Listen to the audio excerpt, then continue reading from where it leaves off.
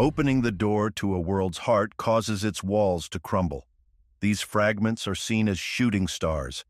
This explains why these gummy blocks can travel freely to other worlds.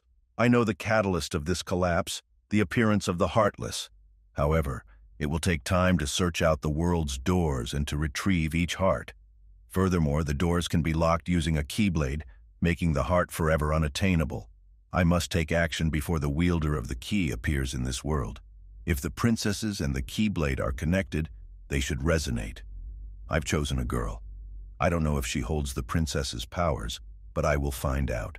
She may lead me to the key bearer. I shall set her free and observe.